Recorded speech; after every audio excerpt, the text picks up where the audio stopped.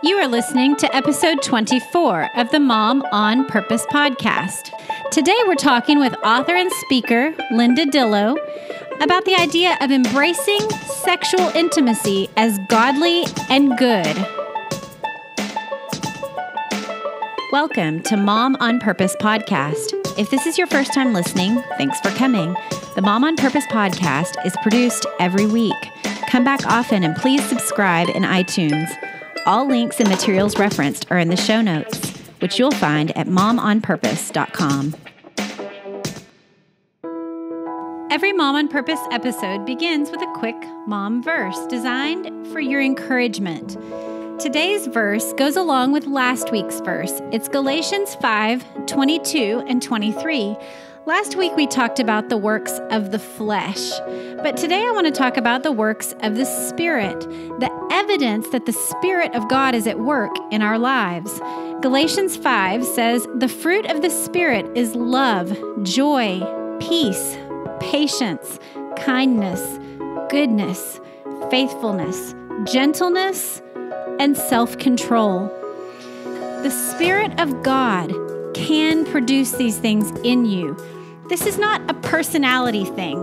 We are not to look at people who have a sweet personality and say, wow, she's such a neat lady. I could never be like her. Because the truth is, regardless of our personality, this list is what the Spirit of God can produce in our hearts. And Mama, He can help you do this and walk it out with your children. Listen again to the list of things that He can produce in you. The fruit of the Spirit is love, joy, peace, patience, kindness, goodness, faithfulness, gentleness, and self-control. As you mother your children today, look for ways that God will produce these things in and through you. All right, Mom and Purpose listeners, today's interview is part 2 of our conversation with Linda Dillow. And if you are not familiar with Linda, I just want to tell you that she has been a great encouragement to me in my life through books like Calm My Anxious Heart and Intimate Issues. I will link to her in the show notes, so come and check it out. But she is an author of over a dozen books. She was a missionary. She's just a wonderful woman of God. I just cannot wait to share this with you. It is our prayer that this would not only bless you today, but that the things that you hear would shape your heart and your thinking and your marriage and echo out into the decades to come and even into eternity. I also want to specify that this conversation is really intended for married women. And so if you are not married, you are free to listen, but there may be things that you need to stop and not listen to. And I ask you to listen to the Spirit of God inside of you and stop yourself if there's material that you just don't feel that you're ready to hear. There's no shame in it, but we want this conversation to be a blessing and an encouragement to Christian women, not an error on their conscience. So with that, let me introduce you to Linda Dillow. Well then, so I've got a big question for you. I know what your answer is going to be, but I'm just going to ask it, and I want you to tell us why. Is it okay for a Christian wife to be sexy and to enjoy sex with her husband? I'm going to have to rephrase that. Can I rephrase it? Yeah, for sure.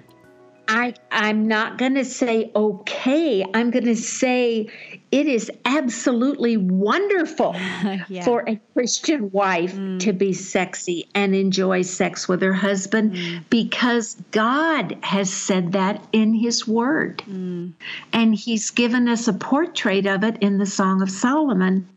And He's said it in other places of Scripture. And He wants our lovemaking to be fun and abandoned and beautiful and be a place of refreshment to both the husband and the wife. Well, share with us, how did you come to believe these things? What are some of the scriptures that you're referring to? If a listener is sitting there and going, okay, I'm hungry for this, tell me, how did you come to believe these things?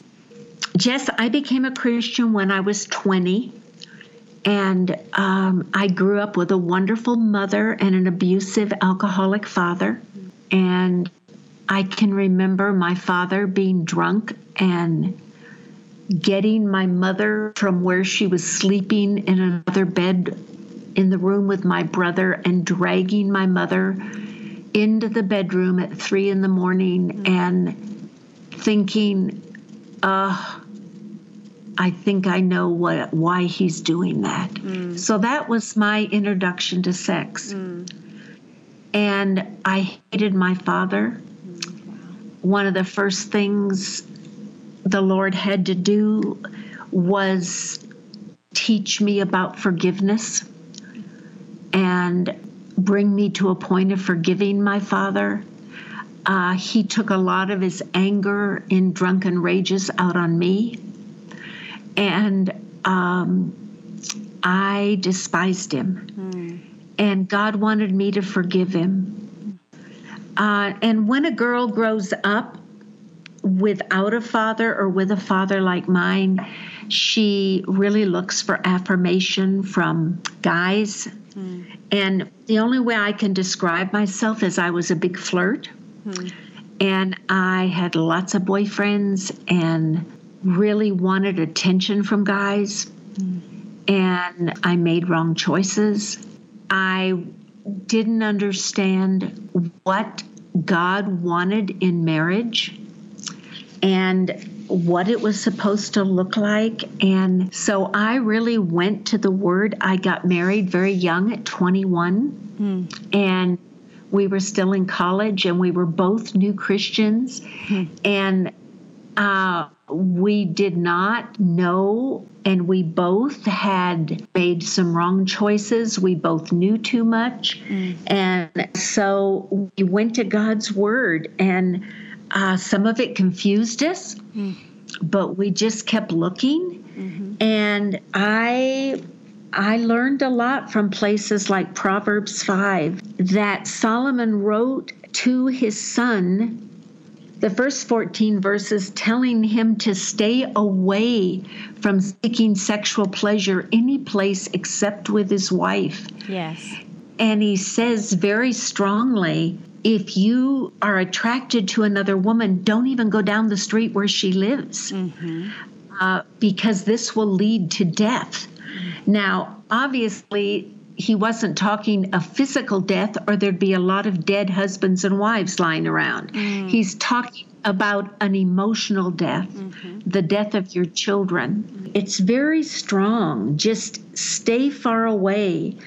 And then he says in verses 15 through 19 where you're to seek sexual pleasure.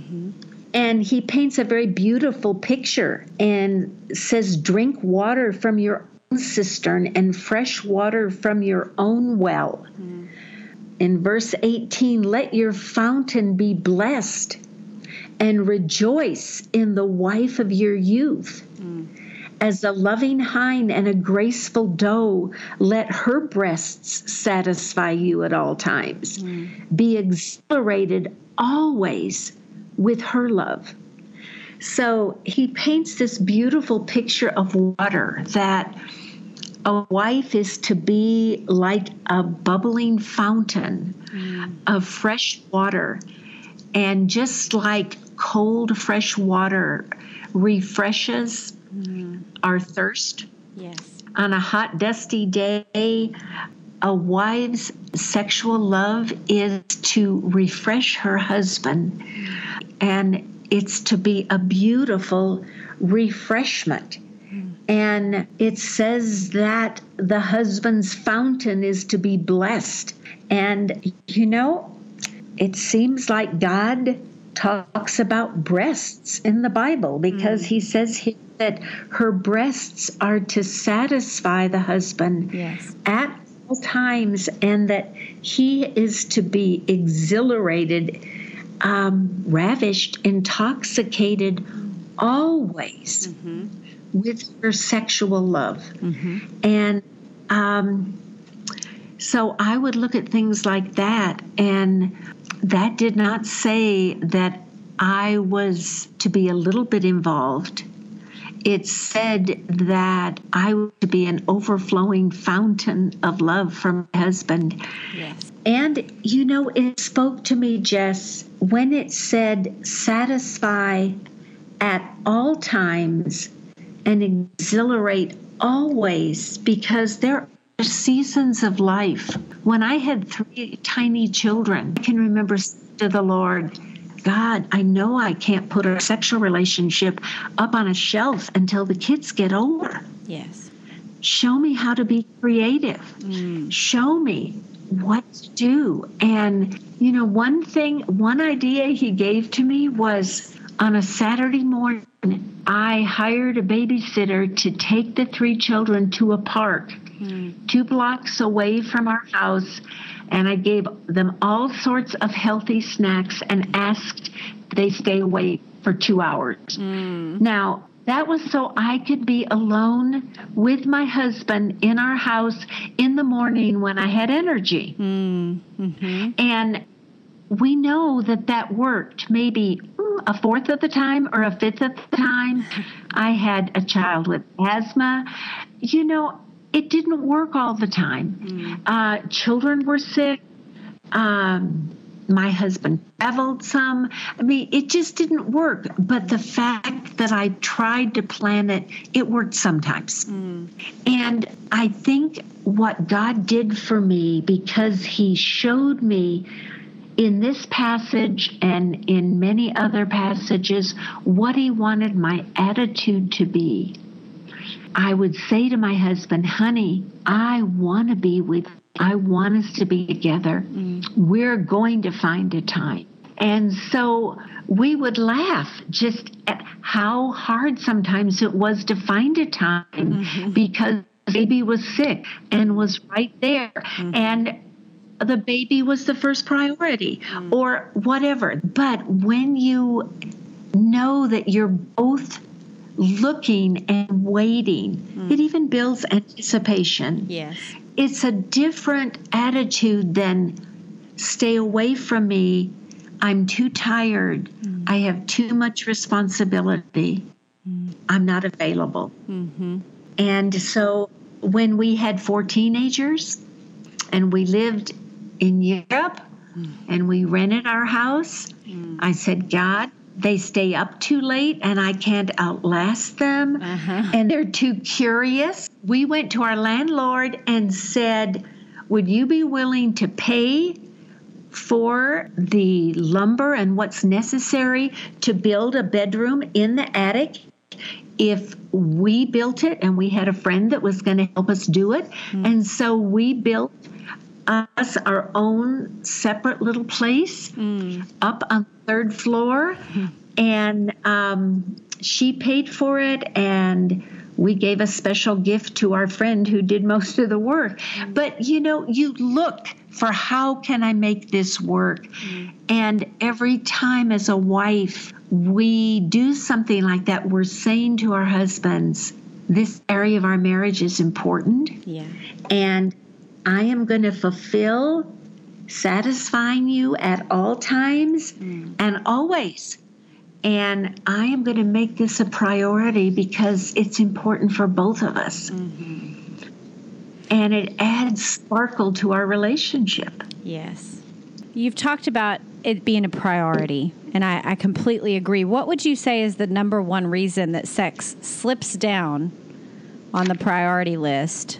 Especially, let's talk about, just like you've been talking about, as a mom, what's the reasons why sex slips down on that priority list? Our lives are just hectic, Jess. I mean, some of the young women I know homeschool, and then some of them, their kids are involved in so many activities. I mean, I have grandchildren who are on high-level soccer teams, and they practice 4 nights a week and then have games all weekend. I mean, I see exactly why there's no time. The kids' activities, but my husband and I have always been in ministry, and it's people's needs. It's, we were going to have some special time together last night, and one of our close friends is in the hospital, and we got the call last night that she has a very serious form of cancer and probably has 1 to 5 years to live. And she's a young woman. And so our plans are no longer there. We're at the hospital. And we're going to be at the hospital again today. I'm going to be cooking for them. There are things that do take priority, but you have to say, we are going to find time because this is important too. Yes. Life and death situations, of course, take precedence. But when you're deeply involved in people's lives, there can be a lot of those type of things. Yes. Deep marriage problems. The night before that, my friend who just left her husband was falling apart, and I was over at her house. I mean, you can let it be every night, either with the kids or with other people's problems. And sometimes you just have to say, no. I can remember Dr. Howard Hendricks, who was one of my husband's professors in seminary and someone we deeply respected. He said, we would just say this night, unless it was a life and death emergency, this night is for us. And we would say no to everything else. And you do that unless it is a life and death emergency. Or unless one of your 8 children is sick. And, you know, those things happen so often. You just keep trying. You know, I wrote in my Bible, where I could see it every day, pray, plan, persevere. Because you've got to persevere. But you've got to have it in your mind that this is important to God. It's important to God. And the problem is your intimacy is important to Satan. He wants to destroy it. And so you have got to just keep persevering. And just because I'm older, I can say this to the young moms. If there never is time, you need to reevaluate your lives. Yes. And you need to say, are the kids involved in too many things? Are we involved in too many things? They're probably all good things. But if we don't ever have any time for each other, just laugh together and be alone together and have fun together and talk together and love one another's bodies and just lie together in one another's arms and talk together, then there's something wrong. Yeah, that's right. For us, we've had to, I was thinking, how did we go about these things? And really, for us, intimacy is now, I would say, our default position. We, like you've said, there's life or death things that can overcome that for a short season. But our baseline, our default is to have regular, purposeful times together as a couple. And we have exactly what you're saying. We do not participate in all the sports. We don't commit to everything. We do have to tell people no, and that's hard to discern. And yet, as a wife, even before we get to the as a mom part, as a wife, I know for certain that out of all the things that I can put on my plate, God has put one specific thing on my plate, which is loving and caring and being sexual with my husband. That is an absolute thing that God has put there. And so from my perspective, I've loved the plate analogy. It really helps me in life, but I don't feel like I'm free to shove off that part and add in other things onto my plate. I have to eat the beginning. I have to at least start with that. And then I can occasionally add in other things, but I'm not free to shove off that central piece and in order to pile other things on my plate that God hasn't put there. Yeah, no, it's true. I remember one couple who said to me, what works for us is that we schedule sex. And I thought, oh, that sounds boring. But the way she described it, she said, we work in the same office. And so we make it fun. My husband will say to me, honey, remember, we have that important appointment Friday at lunch, and nobody in the office will know what we're talking about, or we'll set the alarm for 6:25, on a Monday morning. I thought, I don't think I'd like that one. But they will circle on their calendars or on their iPhones certain dates on their calendar that only they know what they mean. And she said for them it builds anticipation. Yeah.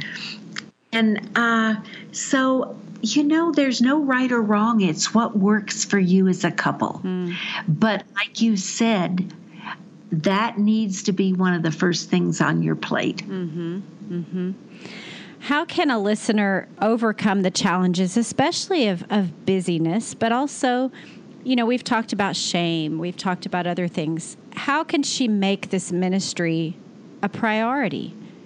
You've mentioned prayer, you've mentioned the potential for scheduling. How can a wife make it a priority in her life?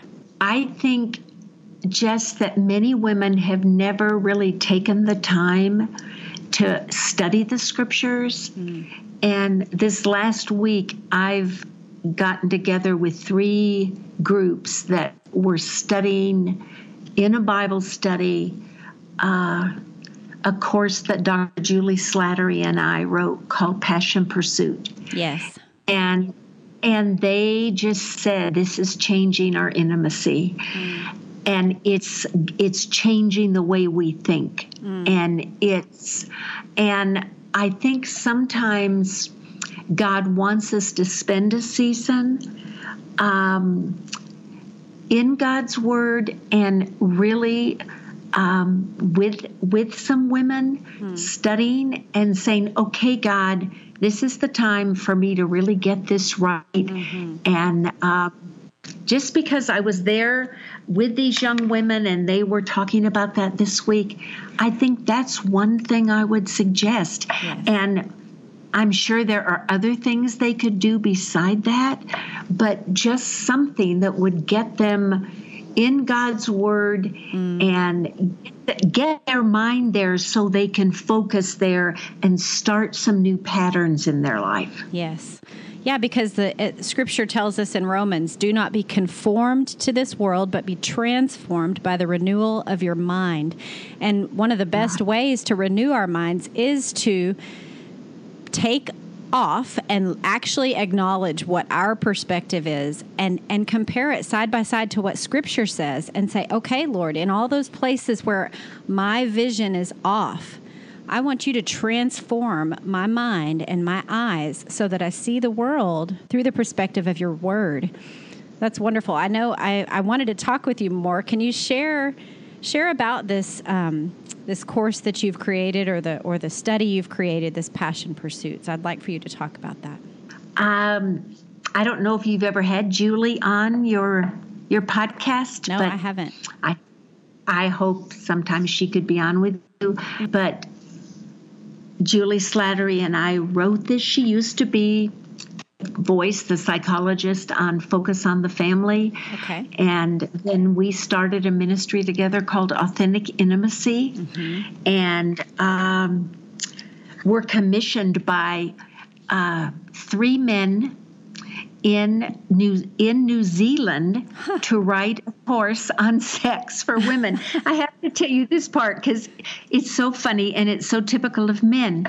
There was a course written in Australia for men. And these 3 men wanted a course for women. And so they got together for 2 days to talk about how these 3 men could write this course for women.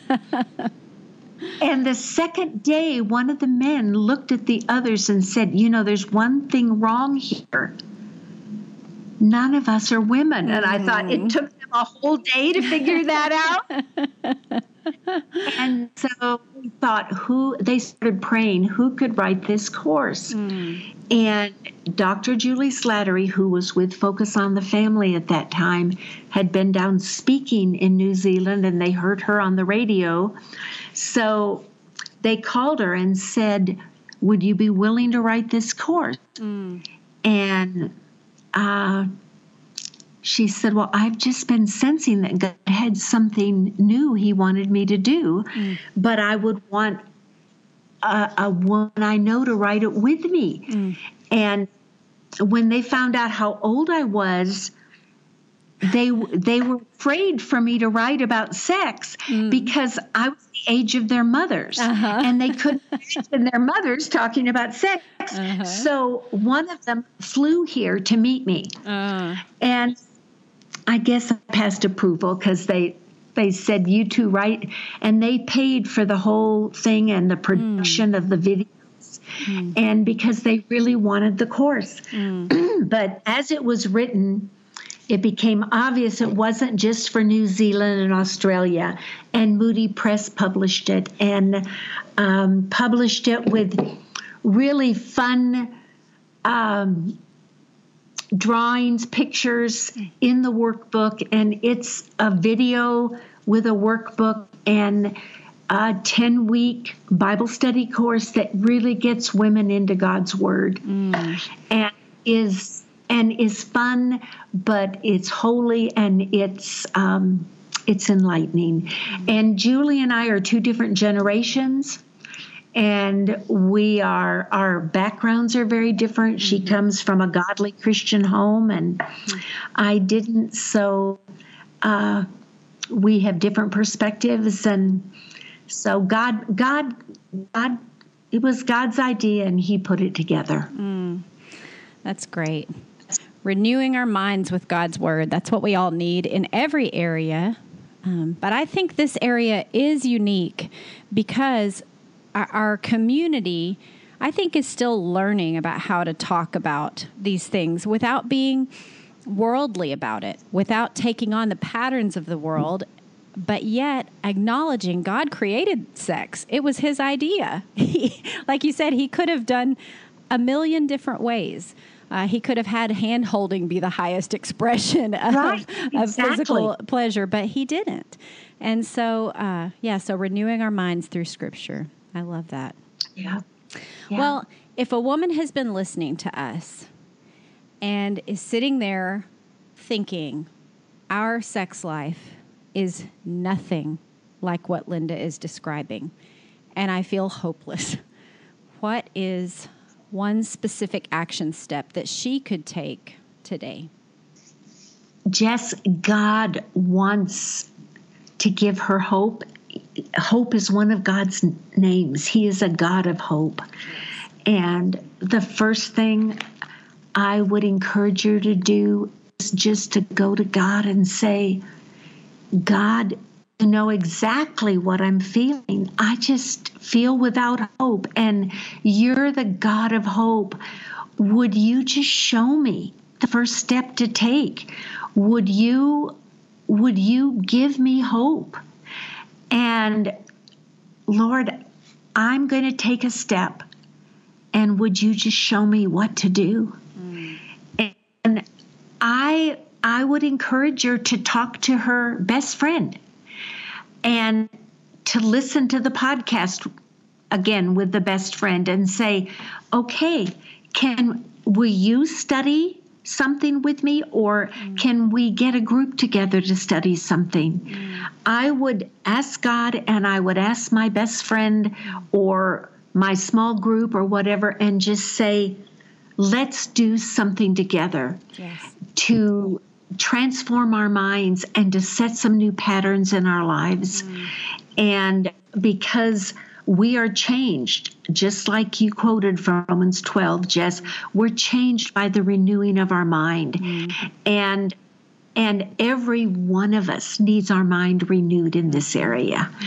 So it might even be a little scary for someone to say, okay, I'm going to take a step forward, because that might mean that God wants to change me, or I might I mean, one of the young women in one of the groups I was with this week, she said, I was afraid to say anything out loud about this subject, so I would write a little note to my husband, and then he would answer it. And she said, but when I started studying this, I realized God talked about it. Yes. And we could talk about it together. And we needed to. Yeah, one of the things we talk about with young couples is getting over that hump of the fear of talking about it and how awkward it will feel at first. But the truth is, it's awkward to talk about a lot of things if you're going to be purposeful about it. It's easy to fall into the patterns of the world, and it is hard to take a step back and say, you know what, we're not going to schedule something for our family every night of the week. That's a more purposeful stance. And it is just as hard, and I think harder because of the shame and some of the things we've talked about, to be purposeful in this area. But it is so worth it. It is so beneficial to push past those points of shame and decide, you know what, I'm going to claim this area with my husband for God's glory. That's exactly right. And Jess, somehow it adds sweetness to the rest of the relationship. Sex isn't the most important thing, but it adds a sweetness to the whole relationship. It does. And it gives refreshment to you as a couple. And just, it's like the icing on the cake. It is. Well, which of your resources, I pulled up a list here of all the books and studies and videos that you've done, and I'm going to link to the one that we've already talked about.